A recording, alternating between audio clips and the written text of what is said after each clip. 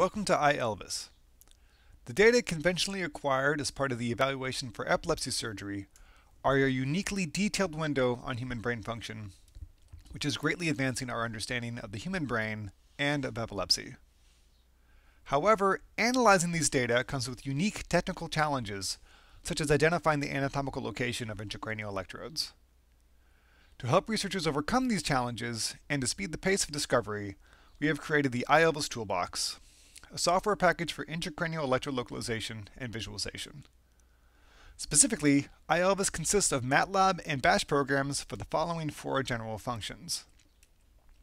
Number 1, identifying the anatomical locations of electrodes relative to pre-implant structural MRIs. In particular, we offer two methods for correcting electrode locations for post-implant brain shift. The first is an algorithm from Dijkstra and colleagues, and the second from Yang Wang et al. In addition, iELVis can map electrode locations to 4 free-surfer anatomical atlases. This allows users to identify which electrodes are over or in regions such as the hippocampus, major gyri, and the default mode network. Thirdly, iELVis includes software for mapping electrode locations to the free-surfer average brain. This enables users to combine data from multiple patients. Finally, we also have tools for simultaneous visualization of intracranial electrode and neuroimaging data. For example, this figure illustrates an overlay of 3 different methods for mapping hand sensory motor cortex. The Perula color scale on the lower left indicates fMRI activation during a finger tapping task, with warmer colors indicating greater activity during finger tapping relative to rest.